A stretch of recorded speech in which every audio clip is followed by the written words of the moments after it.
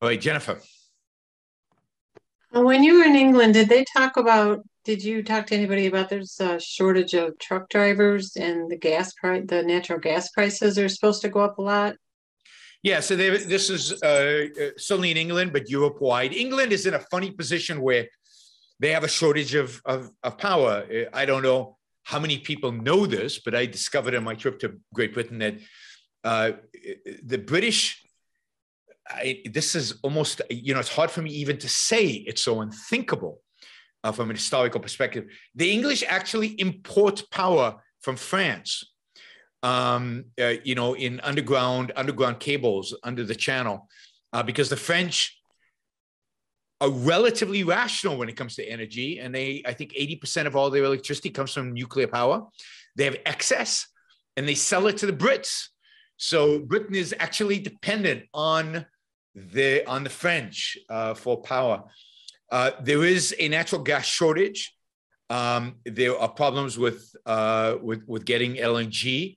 Europe generally is in a position where they hugely and increasingly reliant on Russia for natural gas. Natural gas, in spite of the fact that you could frack in England. England has vast natural gas reserves that you would need to frack in order to get to. There is massive resistance within England for any fracking. They are more and more relying on what Alex Epstein calls unreliable energy sources, like wind. They have these huge wind farms in the North Sea. But as we know, sometimes the wind doesn't blow. And as we also know, how do you store all that energy? Even when the wind blows, you have to use it immediately because you can't store it. Battery technology is way too expensive.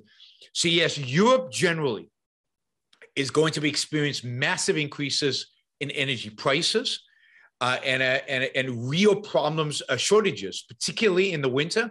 They're expecting significant shortages of natural gas and an increased reliance on the Russians for energy and for national gas, which is not a good idea. Again, lots of natural gas in Europe to be fracked, lots of resistance for fracking, which is playing into kind of the geopolitical nonsense.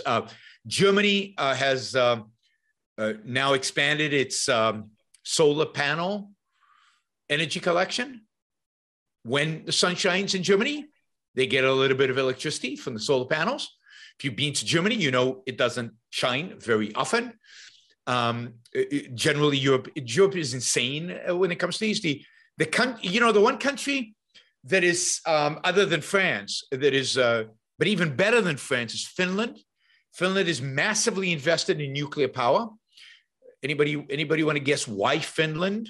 Why is Finland the most responsible and the most invested in nuclear power of all the European countries? Anybody know the in the winter? Well, I think it's because in the winter. It's cold in Sweden as well, but why Finland? What is it about Finnish history that wants to make that they want to make sure that they are energy independent? It's something to do with Russia because of Russia. They hate Russia. Yeah. They fought wars with Russia. They've exchanged territory with Russia. They do not want to depend on Russia. So they are expanding their nuclear capabilities. They're expanding their ability to generate power from nuclear. Norway, which has vast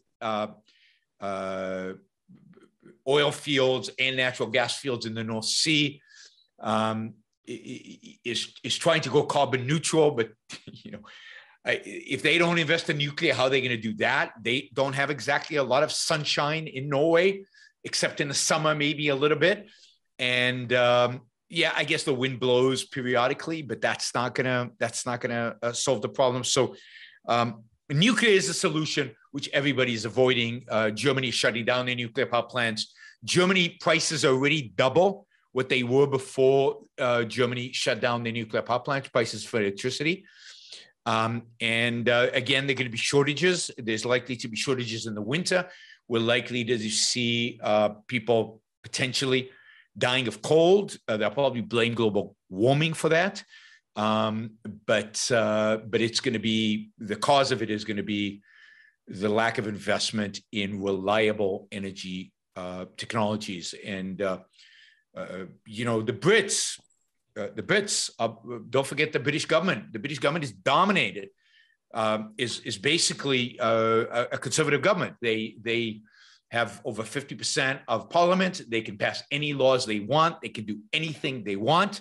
What do they want? They want to go solar and wind. In England, have you ever seen the sun in London? I actually, the 4 days I was in London, it was the best weather I've ever had in London. The sun was shining 3.5 of the 4 days, but that's very unusual. Anyway, it's insane. Europe is completely nutty when it comes to climate change. It's the #1 issue. Nobody disagrees with it. That is, everybody's falling in line. The conservatives completely falling in line around climate change, around unreliable energy sources. It's another reason to believe that Europe is ultimately in long-term decline. But then the question is, who isn't in long-term decline? We can talk about China, US. I mean, the whole world seems to be in this long-term decline. Thank you for listening or watching the Yaron Brook Show. If you'd like to support the show, we make it as easy as possible for you to trade with me. You get value from listening. You get value from watching. Show your appreciation. You can do that by going to yaronbrookshow.com/support, by going to Patreon, Subscribestar, Locals, and just making a appropriate contribution on any one of those channels. Also, if you'd like to see the Yaron Brook Show grow, please consider sharing our content and, of course, subscribe. Press that little bell button right down there on YouTube so that you get an announcement when we go live. And for those of you who are already subscribers and those of you who are already supporters of the show, thank you. I very much appreciate it.